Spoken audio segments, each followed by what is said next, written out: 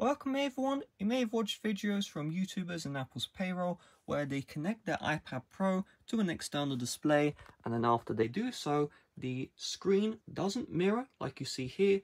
It extends to the external monitor and you have this really cool multitasking experience.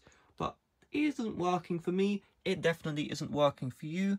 And I do have a supported device. You do need M1 iPad Pro or newer. So the reason why this happens, if you're wondering why, is because Apple removed the feature. Yes, they did. So in the earlier betas of iPadOS 16, you were actually able to connect to the external monitor, extend the display.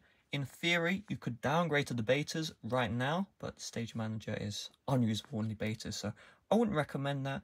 With the future betas, Apple just gave up. They couldn't get it working, so they removed the feature, but not for good. So this will be coming in a later iPadOS 16 update. This comes from Mac Rumors, okay? You can see removes external display support will be set to return in a later update. Now, when it happens, I'm going to have the tutorial ready.